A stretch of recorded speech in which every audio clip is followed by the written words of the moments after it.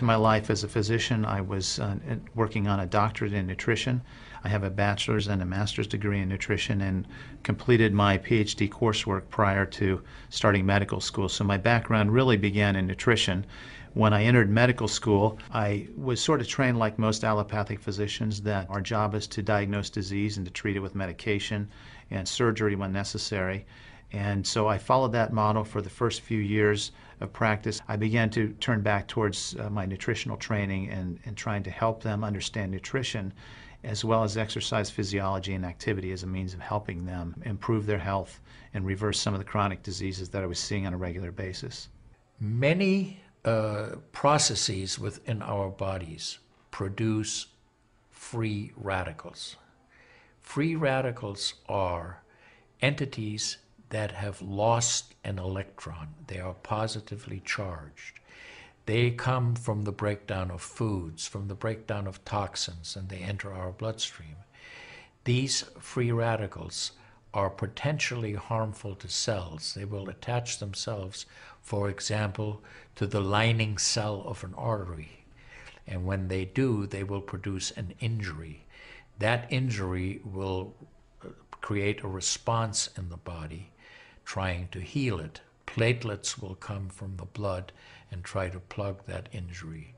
And in the process of making a clot, in the process of then bringing in scavenger cells to repair the damage, the blood vessel is damaged.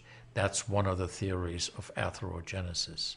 I've been here for over 20 years as a dentist, and prior to that I was a dental hygienist. When I worked as a dental hygienist, I got very interested in nutrition and the nutrition and how it relates to the teeth and how it relates to the person.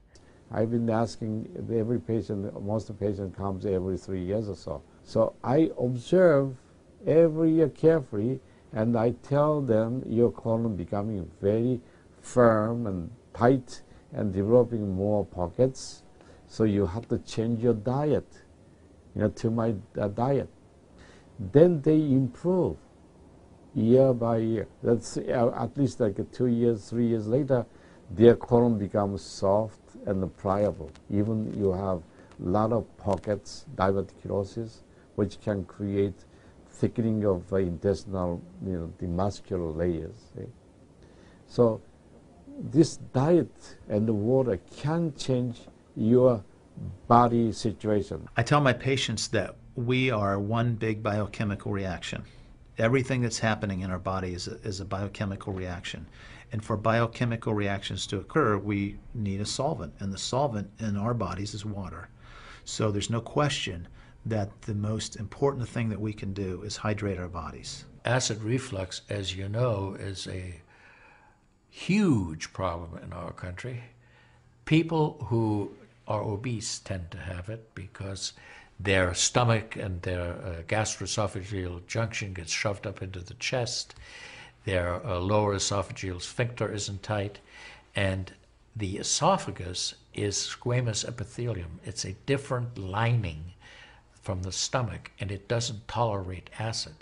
So when the valve that connects the stomach to the esophagus, that interconnection doesn't function, the acid suddenly starts bathing this lining of the esophagus in acid, and it can't tolerate it. It's painful. People have that terrible sour taste in the back of their throat. When we treat chronic disease with medication and we don't really attack the root cause, which is oxidative stress, free radical damage, we're not really treating or curing the disease, we're managing the disease. Antioxidants have become very, very popular because they are electron donors. And when they meet a free radical, that free radical gets what it wants. It gets its electron, and it's neutralized.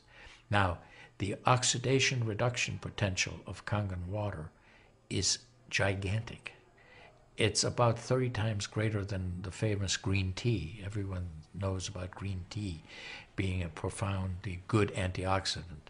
Fruits, vegetables are considered antioxidants.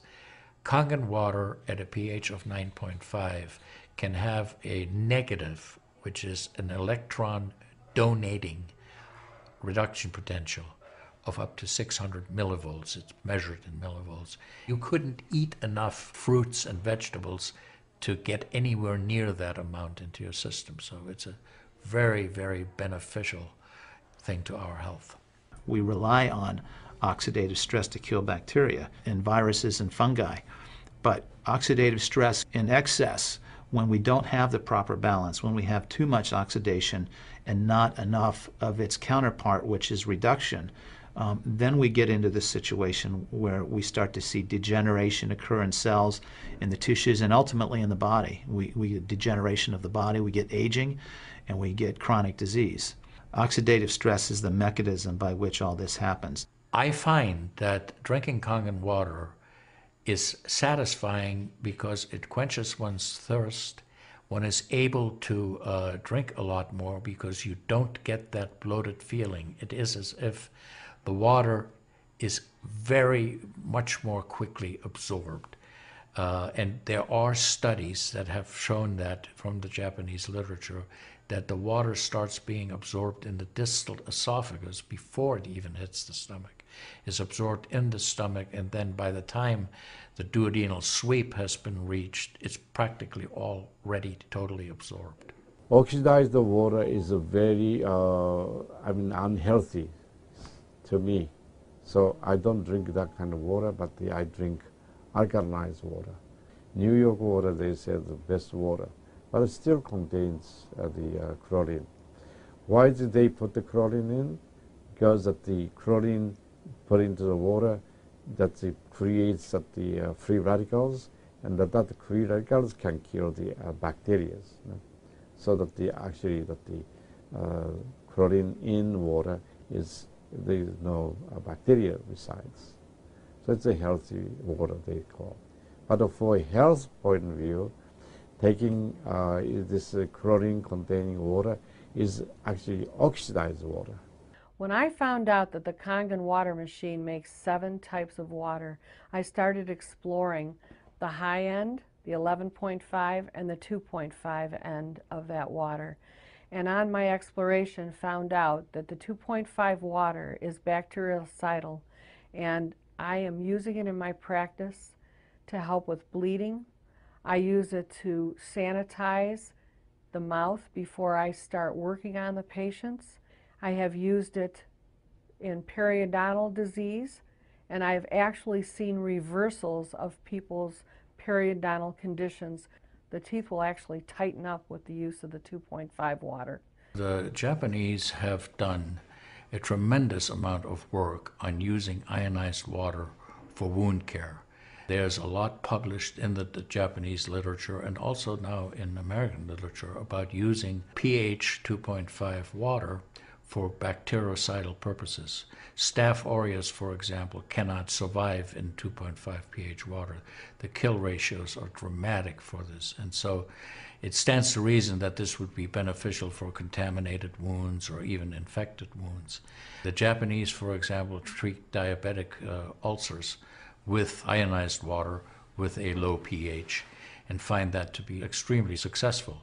They also have published a lot on it, and the before and after pictures are very dramatic. The pH 2.5 water has tremendous antibacterial properties against both gram-negative and gram-positive organisms. The benefit for me as a physician to use water to treat bacterial infections is phenomenal. Number one, water's cheap. Secondly, it's very effective. We've seen through studies, and I've seen through my own observations with patients, that it's very effective. And thirdly, there's no side effects to it. With the standard American diet, it's actually very sad. I mean, that is what it stands for. Standard American diet is filled with sugars and the high energy drinks, and even the bottled waters, the potato chips and the pizza, and the things that these children are getting in the vending machines. All of that is acidic. And now, with Kangen water, we have an alkaline water that actually will help reverse what conditions may occur using all those acidic items in our diet. You think the skin is only young? No, artery is young too. So I did the CT scan, my coronary artery, and my coronary artery didn't show any narrowing or stricture. most of people who are eating a lot of beef, meat, and a lot of oxidized waters, they tend to develop more narrowing strictures. And many people, even in the 50s, they had the bypass procedure, the stenting, all kind of problems in the artery. Definitely the drinking alkalized water and ionized water is more beneficial for us, for our health. One of the things that you learn is called primum non nocere. Above all, do no harm. That is the duty of a physician. It dates back to Hippocrates. None of us want to do harm. What we should do, and I think when we're convinced of something that is really truly good for people, we should go and recommend it to people. Anytime our body sees protein that it doesn't recognize, we have the susceptibility to cause an inflammatory reaction or an allergic reaction. I think that helps me understand why so many asthmatics and why so many people with allergic rhinitis and other allergies do very well with this water in terms of controlling their allergies, because I really do think there's a connection there with incompletely digested proteins through the typical American diet that we consume. Periodontal disease affects 75% of the population. And periodontal disease is a silent disease of the mouth. In other words, you don't really know you have it until it's too late. What I have found is that we do comprehensive cleanings on people to try to get their mouth healthy again. But we use as an adjunct the acidic water that we make here at the office with our Kangen machine, and we use it under the sulcus of all the teeth, in other words, around the teeth and the gums, to clean all the bacteria during our procedures. And we also send the patient home with the water, because I'm sure you've heard the eyes are the mirror to the soul, or the mouth is the mirror to the rest of the body. There is so much evidence that we're doing good. Look at Japan. The country of Japan has the highest consumption of ionized water in the world. Now, I'm not saying it is necessarily a direct effect, but they are also #1 in overall health care in the world and #1 in longevity in the world. When we compare that to the United States, we're number 38 in longevity and in overall health. The Cubans have better health than we do. We need to respect the fact that we have all these built-in mechanisms to help us fight disease, to maintain our health. But we need to support ourselves in that healing process by eating natural foods, by drinking the right type of water, by managing stress, by getting plenty of exercise and plenty of oxygen to our lungs. This is a very important. You just change your diet very little bit. Enjoy the health, enjoy your longevity too. I think #1 most important thing is water. To drink water, alkalized and ionized water, which is Kangen water. I'm very excited that Kangen water is here to help both children and adults alike. I'm having great results with it in my practice, and my patients are loving it. I've had the great fortune in my life to have graduated from one of the finest medical schools in the world, Harvard. I was trained in the Harvard residency program. I've spent my entire professional career affiliated with that institution. One of the best things, next to being affiliated with this great institution, has been my discovery of Kangen water. For those of you who are trying to optimize your health and trying to do everything you can to have good health, to maintain your health, preserve your health, my plea is just try the water. There's nothing more simple, there's nothing more inexpensive, and there's nothing more powerful and effective than Kangen water. In Japan, they have a saying, Mizuo kaereba, jinsei ga kawaru. Translated, change your water, change your life. Do yourself and your family a